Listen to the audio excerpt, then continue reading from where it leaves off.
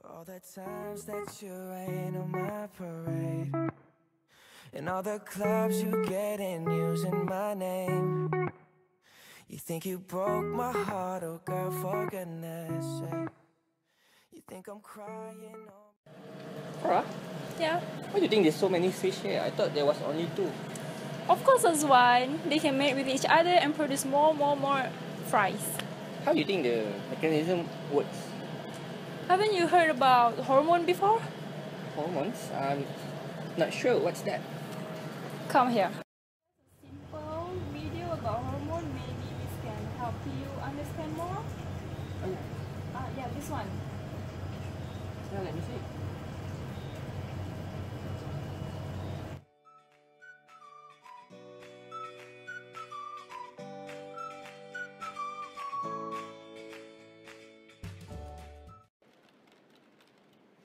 Have you guys ever heard of endocrine glands?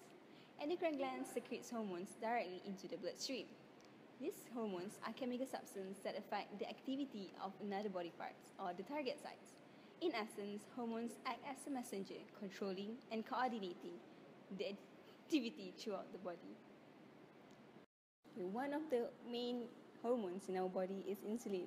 Insulin is hormone that produced by the pancreas that allows your body to use sugars from the carbohydrates that you eat for energy and to store as a glucose for future use. So insulin helps to regulate your blood sugar level from getting too high, hyperglycemia, or too low, hypoglycemia. So now you know what are hormones. So how about the video? I think I can understand a little bit about the video, but I'm not sure. Actually, what are the hormones that are related to the reproduction system? There are many hormones that are related with reproduction, Alright. such as estrogen, progesterone, and also testosterone. Okay, so looking back at the fish tank that we saw earlier, Yeah. how do these hormones can be applied to make them proliferate more? I think one of the best method is by induced spawning. Have you heard about induced? I never heard. Never mind. I have a friend nearby here. He's a fish breeder, and I think we should meet him because he is expert in this field. So let's. Yeah, I think we should go.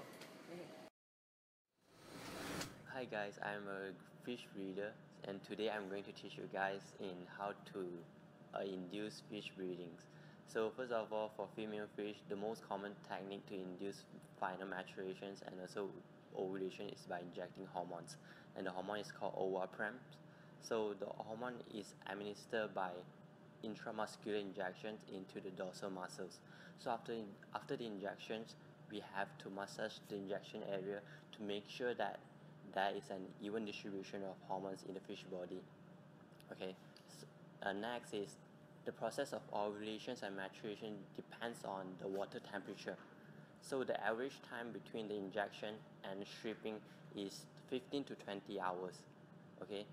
And thirdly is stripping of female spawner is carried out by gently pressing the abdomen area with our thumbs from the pectoral fins towards the genital papilla, and also the ovulated eggs will flow out from the dorsal vein and we can collect it by using a container.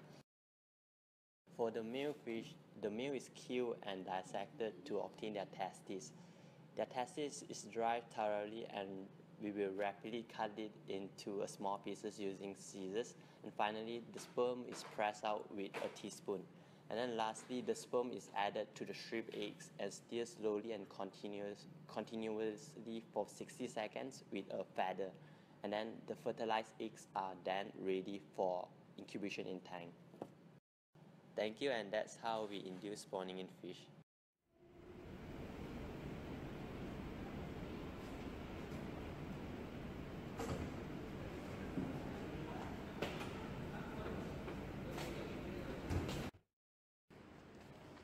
Hi guys.